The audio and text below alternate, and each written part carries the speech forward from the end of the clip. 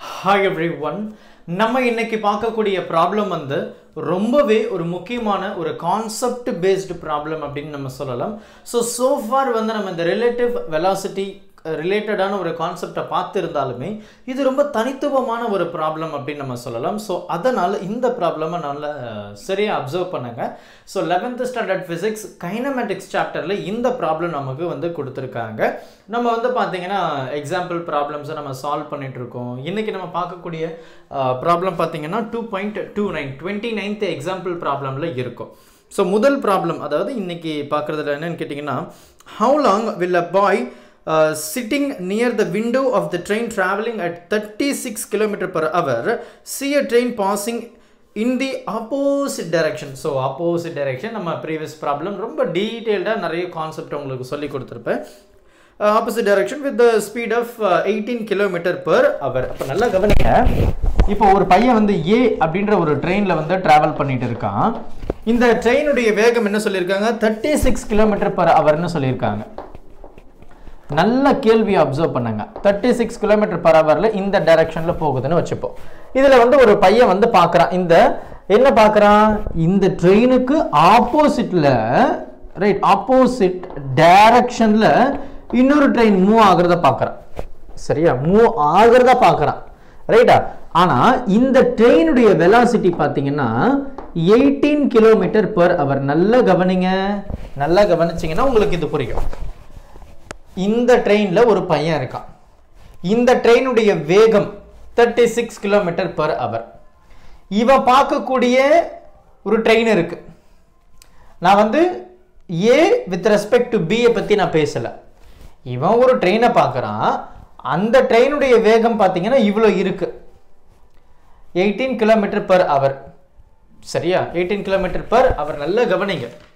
என்ன கேட்குறாங்க, the length of the slow moving train. இதுதான் slow moving train. இதனுடைய வேகம் லென்த் பார்த்தீங்கன்னா 90 மீட்டர்னு கொடுத்துருக்காங்க. இந்த ட்ரெயினுடைய லென்த் 90 மீட்டர்னு சொல்லியிருக்காங்க. see, this is very simple. பெரிய விஷயமே கிடையாது. 90 மீட்டர் அப்படின்னு சொல்லி கொடுத்துருக்காங்க. இப்போ நம்ம என்ன கண்டுபிடிக்கணும், இந்த ரெண்டு ட்ரெயினுமே ஆப்போசிட் டைரக்ஷன்ல போகுது. so we need to find the relative velocity. இப்போ இவன் போற ட்ரெயின் 36 km/h. இது போற ட்ரெயின் வேகம் பார்த்தீங்கன்னா 18 km/h. கரெக்டா? இப்போ இவன் இந்த ட்ரெயினை எவ்வளோ வெலாசிட்டியில பார்க்கறான்றது தெரியல. இதுல இருக்கிற ஒரு பையனை வச்சுப்போமே, இந்த பையன் இந்த ட்ரெயினை எவ்வளோ வெலாசிட்டியில பார்க்கறான்றது நமக்கு தெரியல. அப்போ அதை எப்படி கண்டுபிடிப்போம்? we have a general formula. அப்போ ரெண்டு ஆப்ஜெக்ட் இருக்கு, ரெண்டு பார்ட்டிகல் இருக்கு. அந்த ரெண்டு பார்ட்டிகலும் ஆப்போசிட் டைரக்ஷன்ல போகுது. ஸோ அதனுடைய வெலாசிட்டியை நம்ம என்ன பண்ணியிருப்போம், ஆட் பண்ணியிருப்போம். ப்ரீவியஸ்லியே நான் ரொம்ப டீட்டெயிலாக சொல்லியிருந்தேன். அப்போ relative velocity of VAB, train A with respect to train B. அப்போ என்ன சொல்லலாம், VA கரெக்டா மைனஸ் இந்த ட்ரெயின் இதுக்கு ஆப்போசிட்ல இருக்கு minus VB, which is equal to VA minus into minus plus VB. கரெக்டா?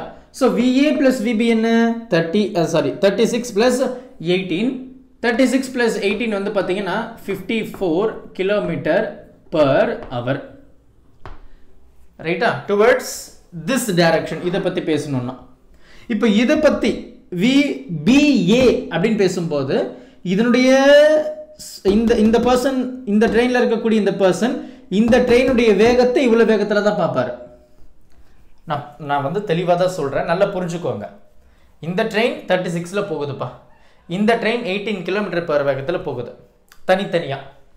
இப்போ இந்த ட்ரெயினை கம்பேர் பண்ணி இதை சொல்றதும், இந்த ட்ரெயினை கம்பேர் பண்ணி இதை சொல்றதும் புரியுதுங்களா? அப்போ இதுல போகக்கூடிய பர்சன் இந்த ட்ரெயினை எவ்வளவு வேகத்துல பார்ப்பாரு அப்படின்னா 54 km/h towards this direction west. இதுல இருக்கிற பர்சன் இந்த ட்ரெயினை எவ்வளவு வேகத்துல பார்ப்பாரு அப்படின்னு கேட்டீங்கன்னா அது 54 km/h டுவர்ட்ஸ் ஈஸ்ட் டைரக்ஷன். நான் ரொம்ப தெளிவா சொல்லியிருக்கிறேன். ப்ரீவியஸ் ப்ராப்ளம்ல கூட நம்ம பார்த்துருக்கிறோம், அதாவது ரெண்டு ப்ராப்ளமுக்கு முன்னாடி. கரெக்டுங்களா? ஆனா இவரு 36ல தான் போறாரு, இவரு 18ல தான் போறாரு. ரெண்டை கம்பேர் பண்ணும்போது இவன் பார்க்கும்போது இது 54 km/hலையும் இதில் இருக்கிற பர்சன் இந்த ட்ரெயினை பார்க்கும்போது 54 km/h மூவ் ஆகுது. கம்பேர் பண்ணி சொல்கிறேன் ரிலேட்டிவ் வெலாசிட்டி.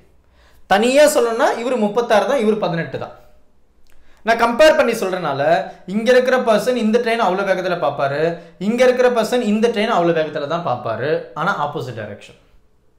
Simple, right? அப்போ நமக்கு என்ன தெரியுது? வெலாசிட்டி தெரியுது, ரைட்டா? இப்போ என்ன கேட்குறாங்கன்னா, இதெல்லாம் சரிப்பா, எனக்கு இதெல்லாம் தேவையில்லை. இப்போ இந்த ட்ரெயினில் இருக்கக்கூடிய அந்த பையன் இந்த ஸ்லோவாக போகிற ட்ரெயினை முழுசாக பார்க்கறதுக்கு எவ்வளோ நேரம் ஆகும்? முழுசாக பார்க்கறதுக்கு எவ்வளவு நேரம் ஆகும்? அந்த ட்ரெயினுடைய லென்த்து 90 மீட்டராக இருந்தால், மீட்டரில் கொடுத்துருக்காங்க. நமக்கு கிலோமீட்டரில் வேகம் இருக்குது. அப்போ இதை கொஞ்சம் நம்ம மீட்டரில் கன்வெர்ட் பண்ணிக்கலாம். அப்போ 54 கிலோமீட்டர் பர் ஹவரை நான் மீட்டர் பர் செகண்டை கன்வெர்ட் பண்ண போகிறேன். ரொம்ப சிம்பிள். 54 கிலோமீட்டர்னா என்ன? 1000 per hour. hourனா seconds into minute. 60 seconds 60 minute. கரெக்டா? இந்த 0 இந்த 0 இந்த 0 இந்த 0. இது 10. இது என்ன? 2 5 சார், 2 3 சார், 3 6 18, இது 5. அப்போ இது எப்படி எழுதலாம்? நான் இங்கே அப்படி இங்கே எழுதுறேன் பாருங்க. 54 multiplied by 5 by 18. 5 by 18. இப்போ நம்ம இதில் எதுனா பண்ணலாமான்னு கேட்டிங்கன்னா தாராளமாக பண்ணலாம். இது ஈவனில் தான் இருக்குது, இதுவும் ஈவனில் தான் இருக்குது. 2 9 சார், 2 2 சார், அண்ட் 1 பார்த்தீங்கன்னா 7.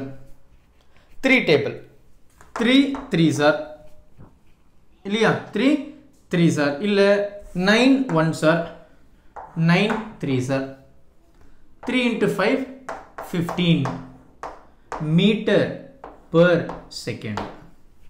அப்போ நம்ம கிலோமீட்டரில் பார்க்கும்போது 54 km/h இருந்தது. நம்ம மீட்டரில் கன்வெர்ட் பண்ணும்போது ஒவ்வொரு செகண்டும் 15 மீட்டர் கிராஸ் பண்ணிக்கிட்டே இருக்கு. ஒவ்வொரு செகண்டும் 15 மீட்டர் கிராஸ் பண்ணிக்கிட்டே இருக்குது அந்த பர்சனை, அதாவது அந்த பையனை கம்பேர் பண்ணும்போது ஒவ்வொரு செகண்டும் 15 மீட்டர் அந்த ஸ்லோவாக போகிற ட்ரெயின் கிராஸ் பண்ணிக்கிட்டே போகுது. அப்போ 90 மீட்டரில் இருக்கக்கூடிய இந்த ட்ரெயினை எவ்வளோ நேரத்தில் இவன் ஃபுல்லாக பார்க்க முடியும் அப்படின்றது தான் கேள்வி. அப்போ we have, நமக்கு டிஸ்டன்ஸ் அதாவது லென்த் கொடுத்துருக்கு, நமக்கு வேகம் தெரியுது. அப்போ நமக்கு ரொம்ப சிம்பிளான ஃபார்முலா, டைம் ஈஸியாக கண்டுபிடிச்சிடலாம். we have that velocity அதாவது speed equal to distance by time இல்லையா? இங்கே வெக்டார் தான். அப்போ velocity equal to displacement by time towards this direction இல்லையா? west. அப்போது நமக்கு டைம் வேணும். அப்போ t எப்படி கொண்டு போயிடு, v எப்படி கொண்டு வந்துடு. அப்போ t which is equal to d by v. d என்னங்க? 90. v என்னங்க? 15. அவ்வளோதான். 5 3 சார், 5 3 சார். இது பார்த்தீங்கன்னா 5 1 4 இருக்கும் 18.